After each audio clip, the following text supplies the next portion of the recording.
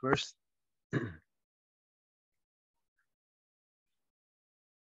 So continuing our discussion on uh, eukaryotic organisms, we're going to talk about parasitic helminths. So actually, this is a term created by parasitologists to incorporate two groups of worms. Okay, so we have the roundworm nematoda, and you have flatworms platyhelminthes. So they're very diverse.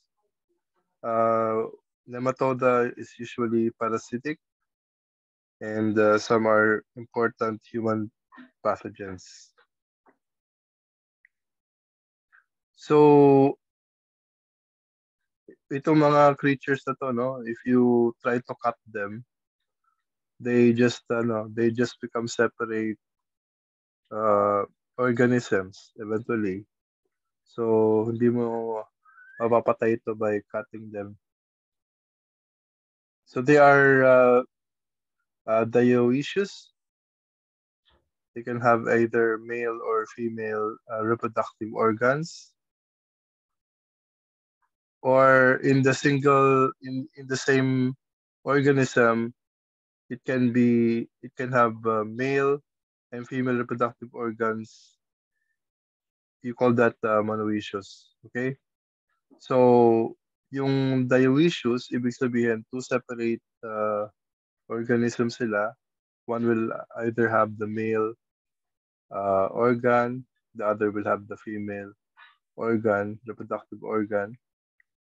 While in other organisms, the same individual can have both male and female reproductive organs. So they're usually parasitic. That means they will have limited digestive tract, nervous systems, and locomotor abilities.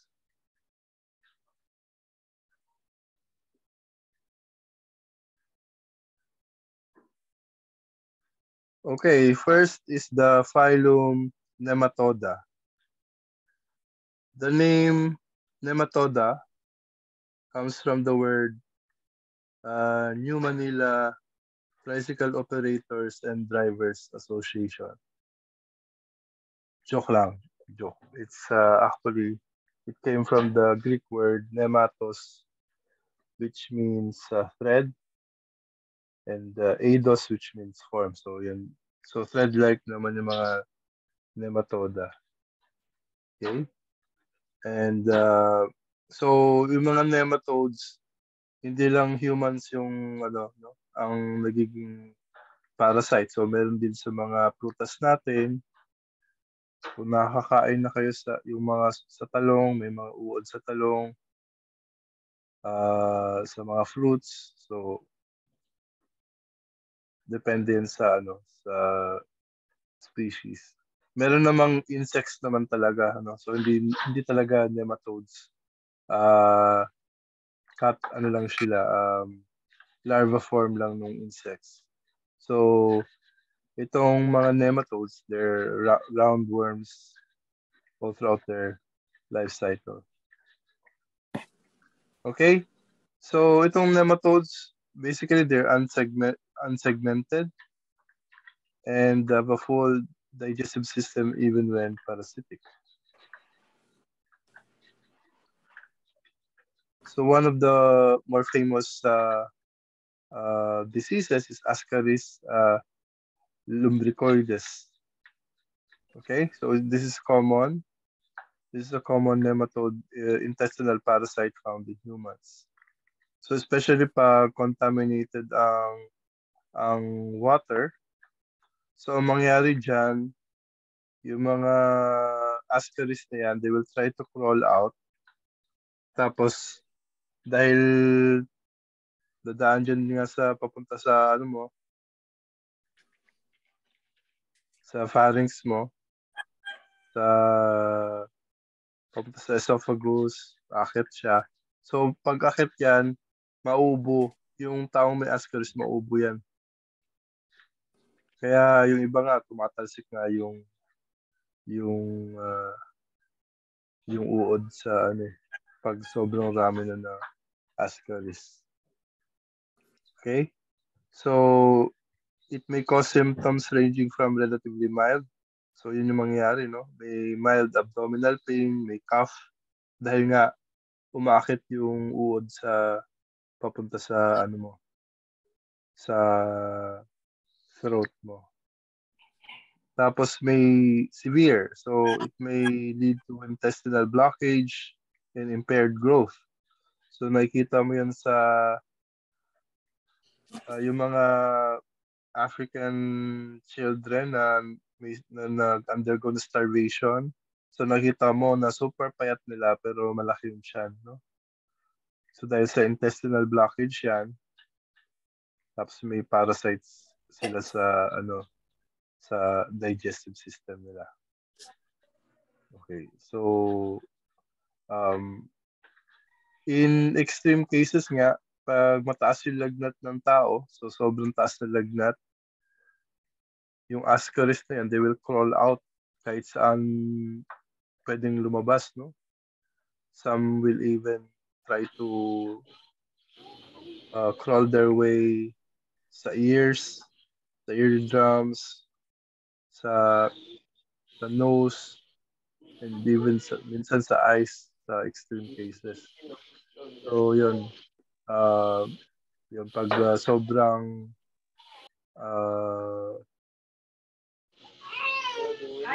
ano naman? Accept lang ako ng mga tao.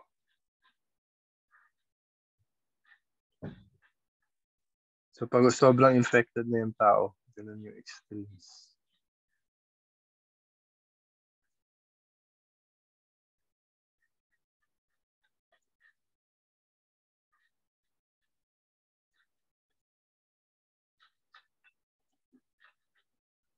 Okay, so importante every 3 years mag-try kayo mag-deworm, no? So hindi porket na akala mo malinis yung tubig wala na kayong mga parasites sa digestive system. So every 3 years, every 5 years, try nyo mag-deworm. Especially kung may mga alaga kayong aso, pwede kayo yung mga saliva ng aso, may mga parasites yan. So, but make sure na nag-deworm kayo. So, ito yung example ng isang nematode. Ito naman ay pinworm. So, itong pinworm, yan, nangingitlog sila sa anus. Okay? So, kumakati yung puwet.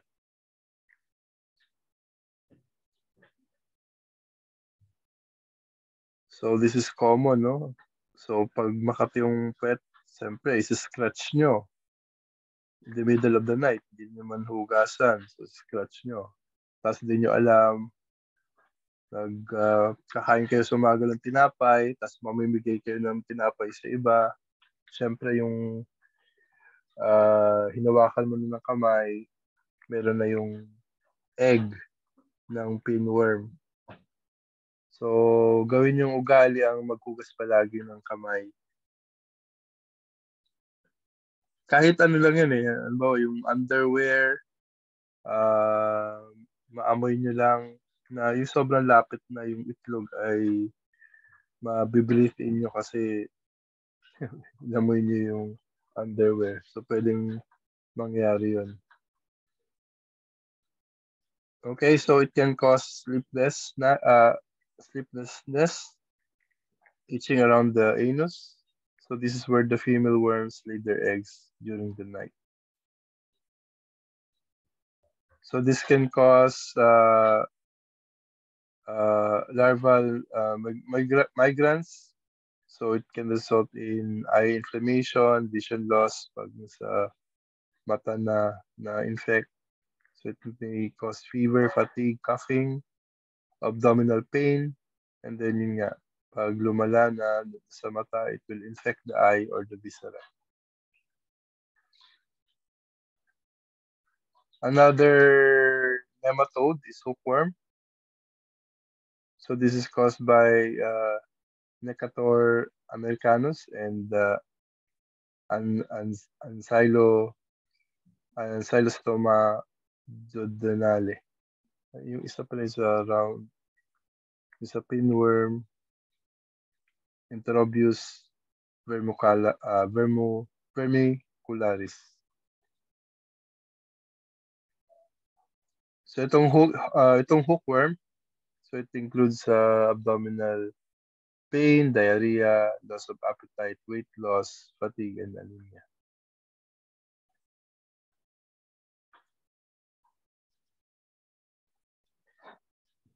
Another nematode,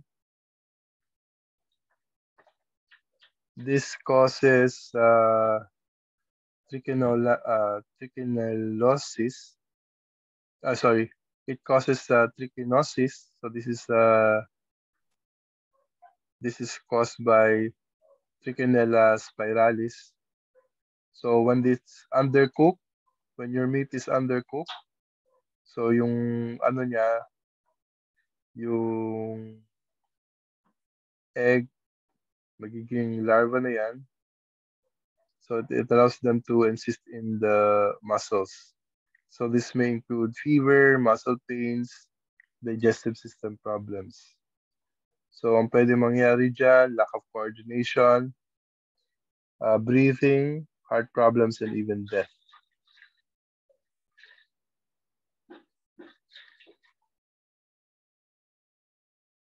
So sa dogs naman, no, ang parasite ng dogs, you have Dirophilaria immitis.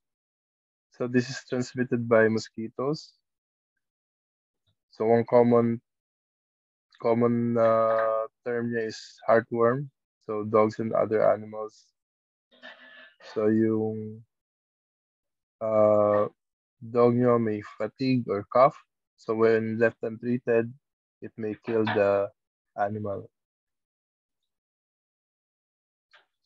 Okay, so yun yung mga nematodes.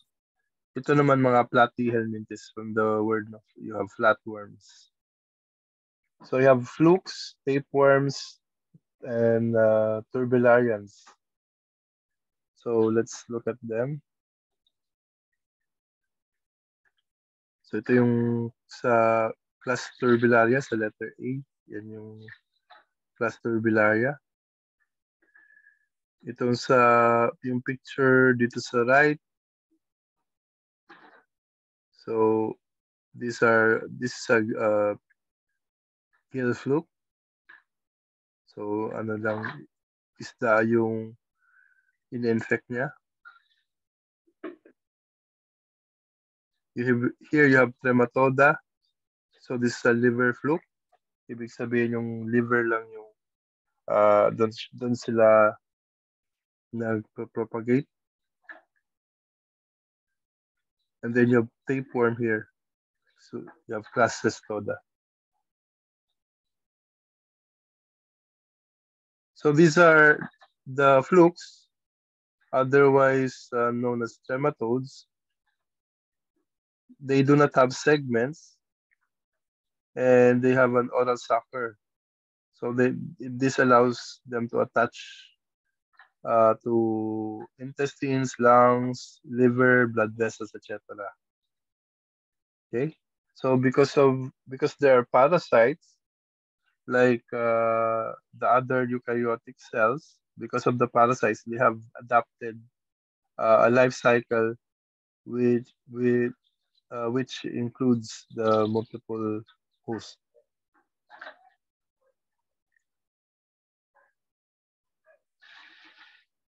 Okay, so examples of this, you have the liver flukes, Canorchis and Pistorchis. And then you have the intestinal fluke, Fasciolopsis busci. And then you have the oriental lung fluke, Paragonimus wistermani.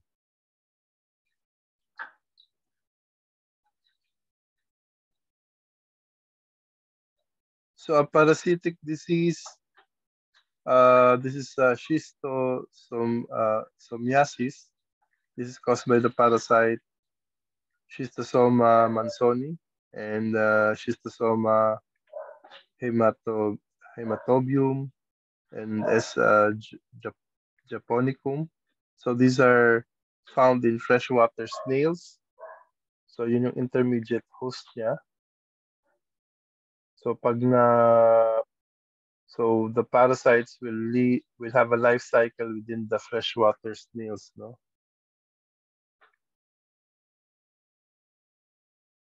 Ito itsura ng liver fluke. So maliit lang to.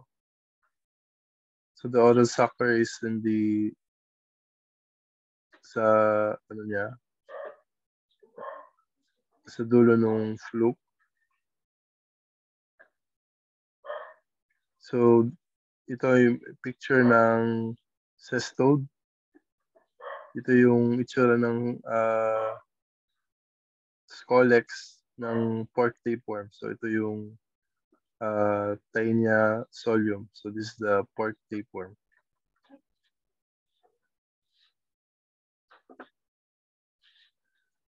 Okay, so tingnan natin ang life cycle ng wait, using ko to. Tingnan natin ang life cycle ng flatworm.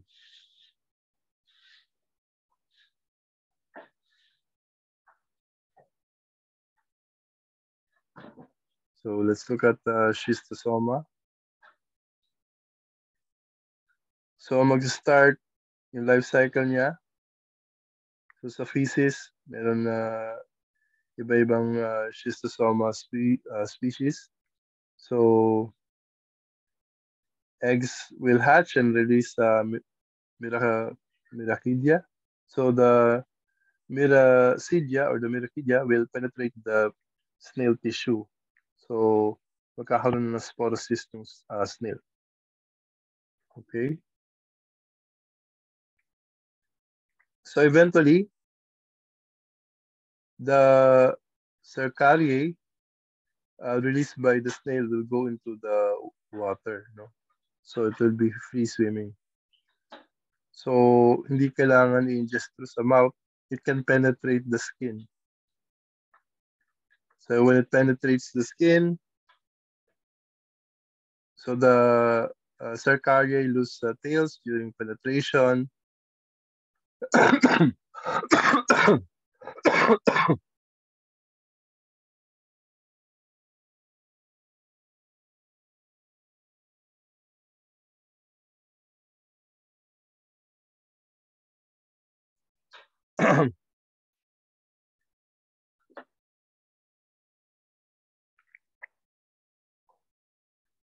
So it will lose the tails during the penetration and becomes schistosomulae. Okay, so yun, it will circulate throughout the system. So eventually, it will find its way in the liver and mature into adults. So paired adult worms migrate to mesenteric venues of the bowels and then lay their eggs. So the cycle repeats itself.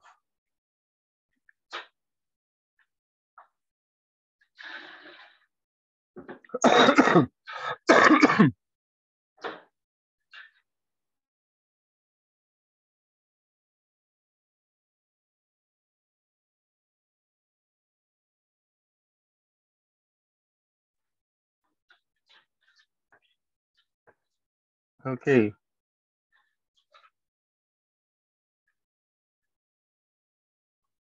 So another important group, you have tapeworms. So these are also known as cestodes. So they are segmented and they have a head region called the scolex.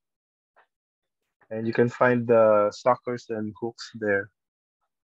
So they will attach to the wall of the small intestine. So yung segments, they are called proglottids. So they have each segment, no? So kahit putulin mo yan, it will reproduce itself. So importante dapat yung head, yung scolex yung matanggal. Kasi kung putulin mo lang yung tapeworm, it will just reproduce and form those segments. So pwedeng humaba yan kasing haba ng intestine ng humans. So these contain reproductive structures that attach when the gametes are fertilized. So you have these gravid proglottids. So may mga kasamang eggs. Sometimes you have an intermediate host that consumes the eggs. And then they will hatch a larval form called an oncosphere.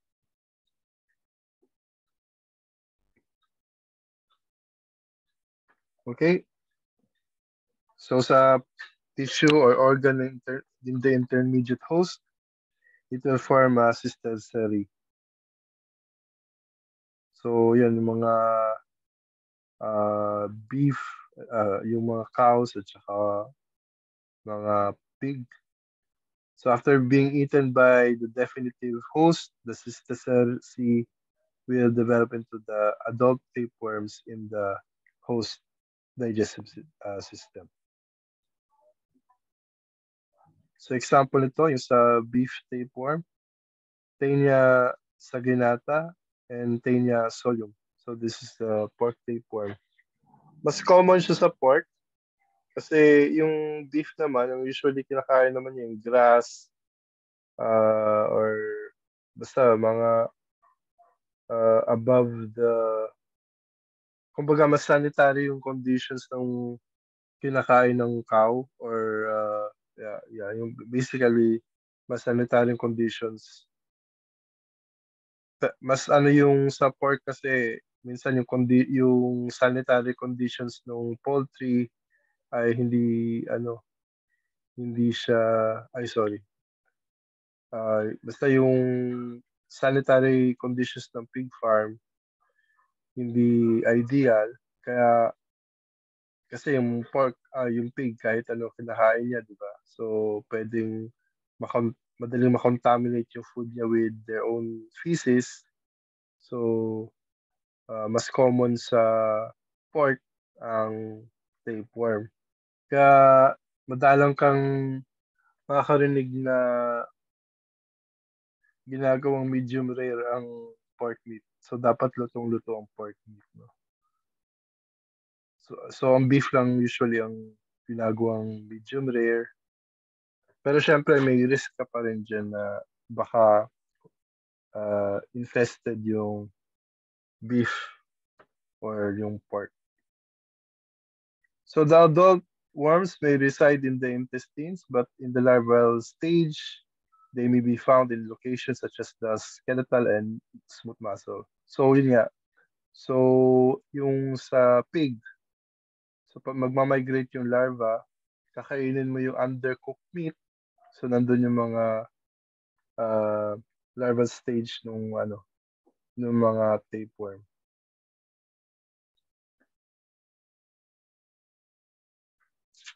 So life cycle niya. So ito nga yung example mo nung tapeworm that are found in meat or in pork meat or in beef.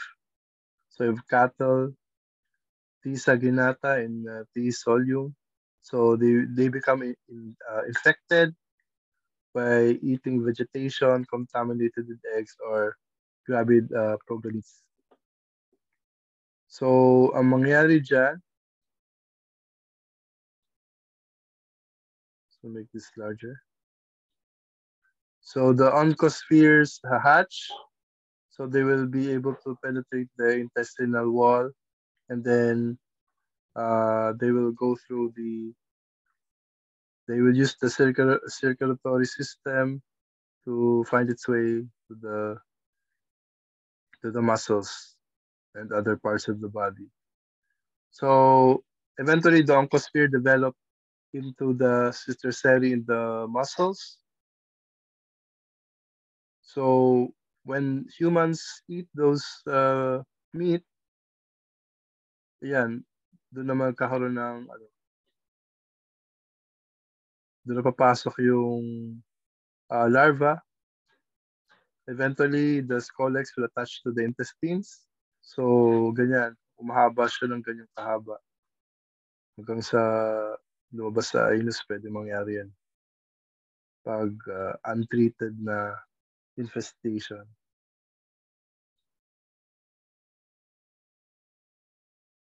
Okay. Uh, let's start another segment para yung topic to. So, please join na lang ulit.